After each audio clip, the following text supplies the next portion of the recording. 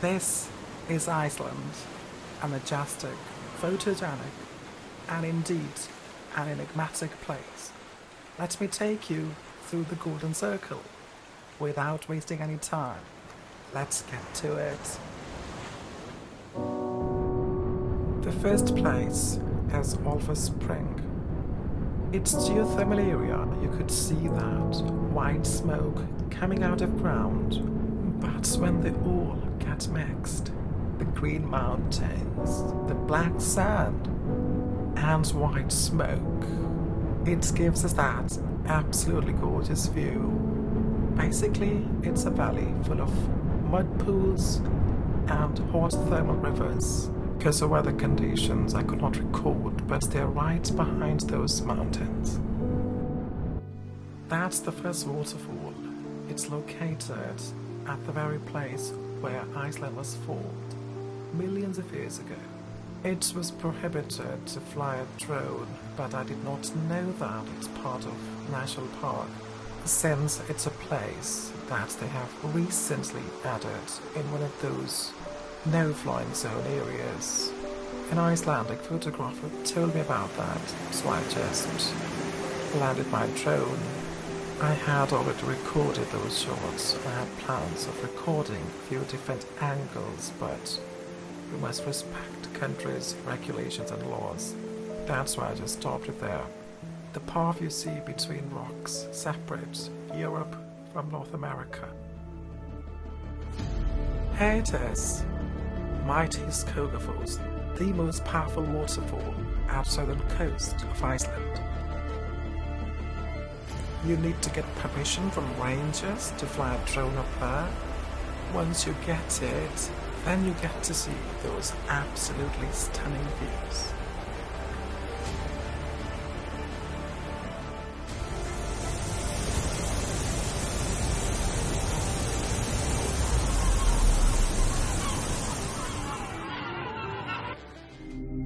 This waterfall is quite close to Skógafoss, and it's worth visiting.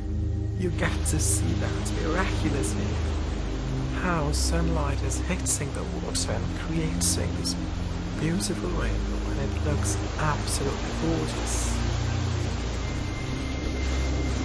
If you turn your drone at 180 degrees, you get to see that river, which probably is ending up in the ocean. That you can see now in the back. Just to tell you, this waterfall has its own parking place, but you can leave your car back at Skógafoss parking and walk 10 to 15 minutes to get here.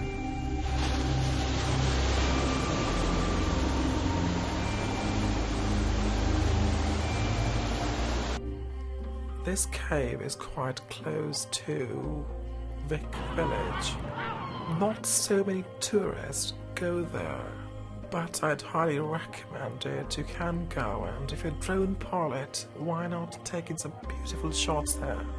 But be very careful about your drone, because it gets too windy and there's a possibility that you may crash your drone. I love taking risks because it gives you that different perspective. For example, in this shot, I was very, very close to that rock, about to hit it. So just be careful. We are heading towards Vik Village.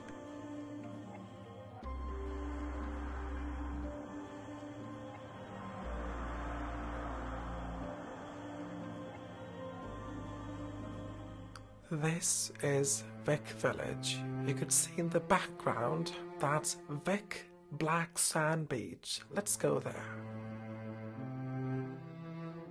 The beach is undoubtedly beautiful, but the ocean waves are ferocious. So be very careful once you're there.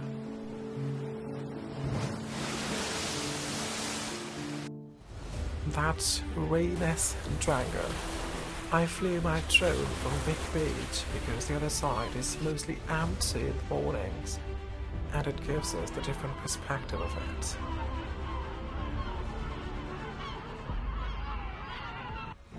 If you're a drone pilot and want to fly through those rocks, my advice would be attentive because the sea is really violent. Sometimes your drone may struggle in sport mode, so just be very careful.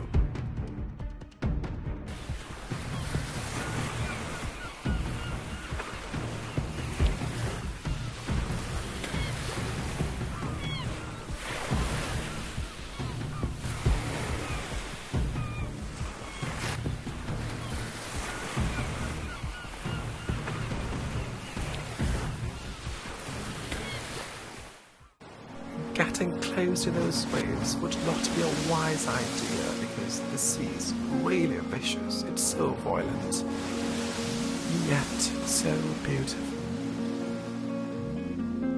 In the distance you could see that small peninsula. It was quite late, we could not get there, so I just flew my drone from here, but couldn't really get a lot.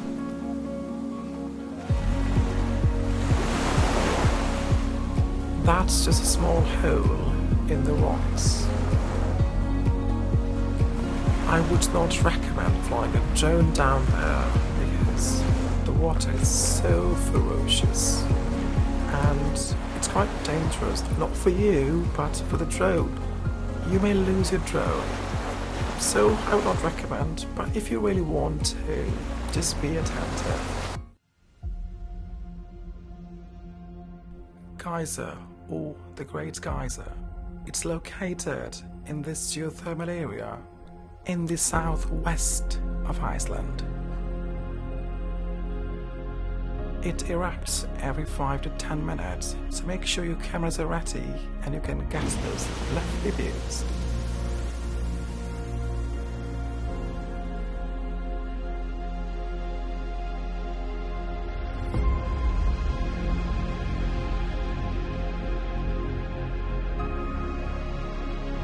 If you stand too close to it, make sure you're dressed up properly, or you may burn yourself with this hot boiling water. The gorgeous golden waterfall. You need to have a license and permission to fly here. And if you have them, don't fly too close. The splashing water may get on your gimbal, which may result not in a good footage.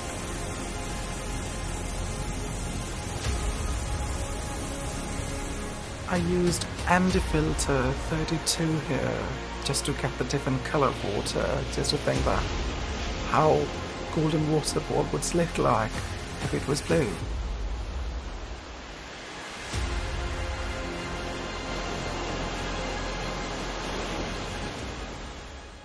This canyon is remarkably outstanding, absolutely worth visiting place. The viewpoint is approximately 5 to 7 minutes walk from car park. This place is not crowded at all. So if you're a drone pilot, just get there and drone. But must I say that it's difficult for some maneuvers because there's a possibility that drone may get hit with the rocks. If someone is with you, better to ask the person to keep an eye on the drone. If you're so confident about your skills, get down. It gives you that amazing perspective. I love the takeaways, so I like to maneuver around. Just it gives you something that not everybody can do. At the end of the canyon, there's a straight path that you could fly.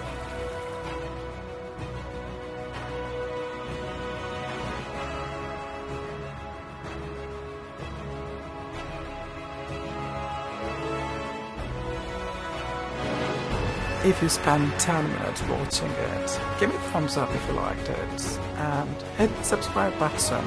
It will help me to keep making more videos like that. Stay tuned, next part is coming soon.